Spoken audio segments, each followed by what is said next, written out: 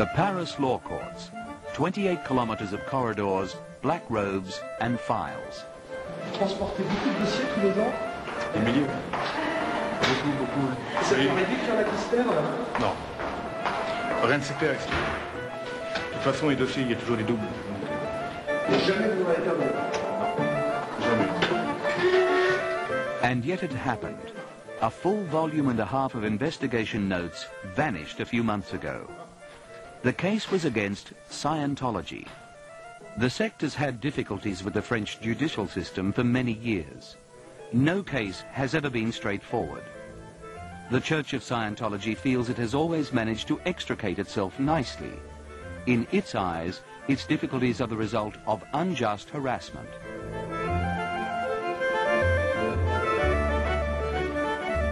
Scientology is trying to win over French public opinion, no matter what. Salon Saint-Honoré, Paris. International church officials are here to open a traveling exhibition. Le but de cette campagne est de faire que les gens découvrent par eux-mêmes ce qu'est réellement la Scientologie et qu'ils puissent se faire ainsi leur propre opinion.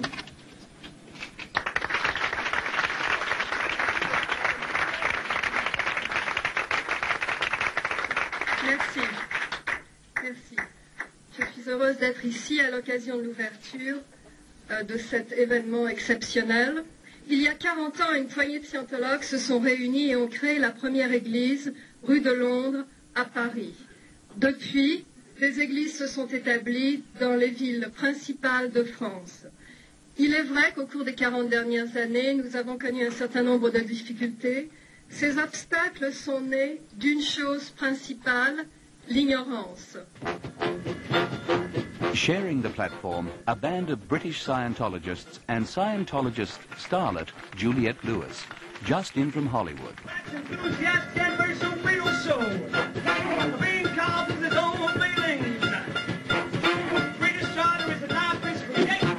Quand vous rentrez, vous faites... Il y a un random de purification. C'est une purification qui est faite pour enlever toutes les toxines que vous pouvez avoir dans votre corps, parce qu'il est clair que vous ne pouvez pas penser correctement si vous avez un corps qui est plein de drogue, plein de toxines. Donc on commence par ça. Et petit à petit, ensuite, on monte ici sur tous les cours. Vous voyez que la route est longue pour arriver dans les niveaux tout à fait supérieurs. Et plus vous arrivez, plus vous montez, plus vous avez un niveau de conscience ici qui s'élève. Scientologists call this the modern science of mental health. Its creator was Lafayette Ron Hubbard, who died in 1986. His disciples have made his life a legend. Ron Hubbard conçut l'image d'un monde où l'homme pourrait s'élever au-dessus de ses problèmes et souffrances et parvenir à un bonheur véritable. Il n'était pas un philosophe enfermé dans une tour d'ivoire. Il a vécu la vie à fond, en tant qu'explorateur, pilote, capitaine de navire, photographe, chercheur et écrivain. A writer mostly known for his science fiction, whose heroes always possess paranormal powers. In 1950, attracted by the vogue for psychotherapy, Hubbard wrote a book which, not surprisingly, proclaimed the superiority of mind over body. Dianetics sold by the million worldwide. The first therapy centers opened, soon to become a church. Scientology was born. Le fait d'avoir des pensées va faire bouger l'aiguille. This electrometer, known to Scientologists as the E-meter, is their principal tool.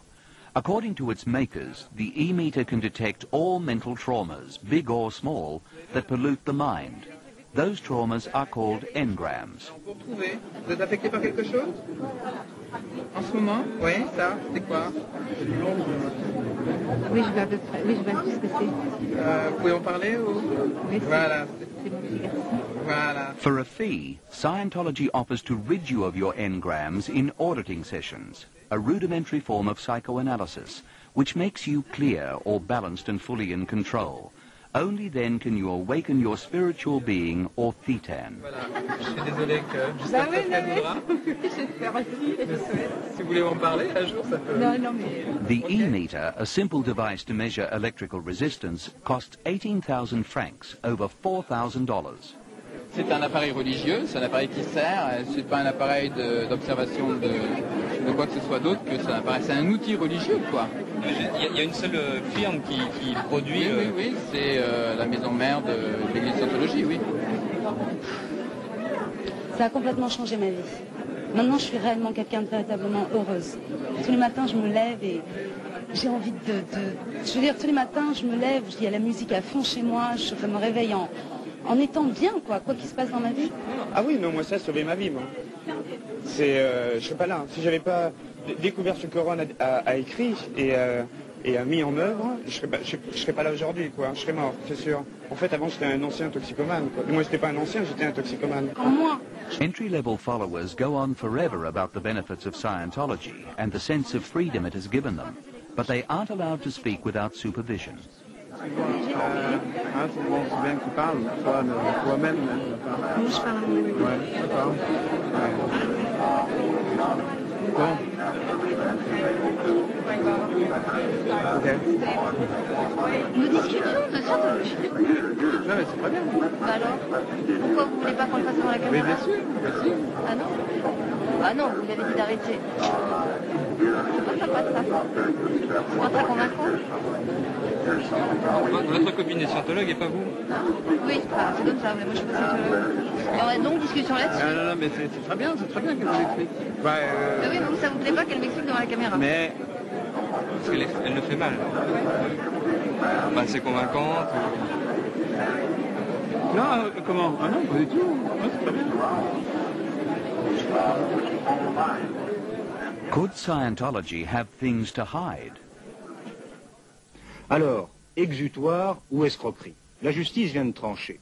Le tribunal correctionnel de Paris a condamné pour escroquerie l'église de Scientologie. Et les peines sont sévères.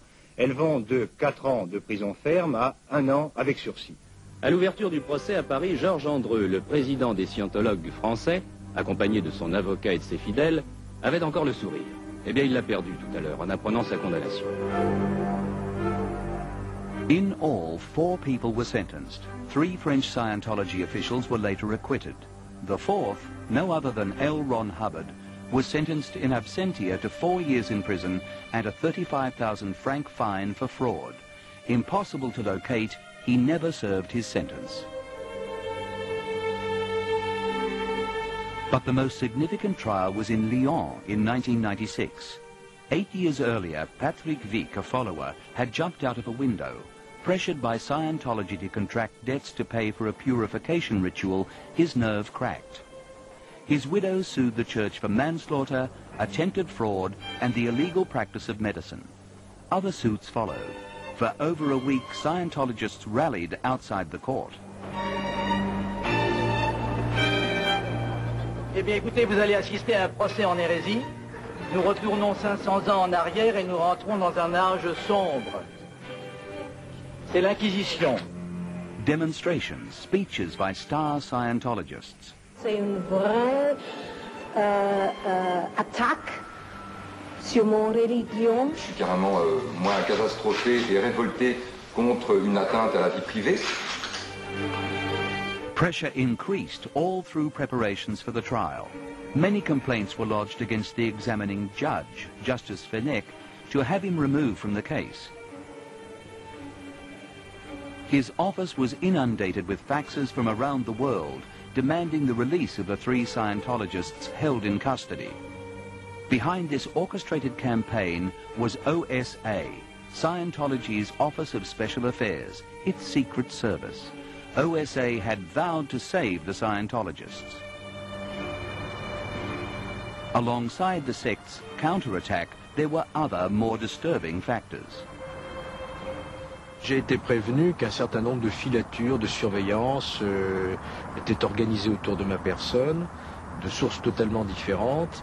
J'avais pris quelques précautions d'usage, comme d'autres magistrats dans d'autres matières sont obligés de prendre, mais ça ne m'a pas empêché d'instruire normalement ma procédure. Yet, although he had remanded the 3 responsible Scientologists in custody, they were unexpectedly released some 20 days later.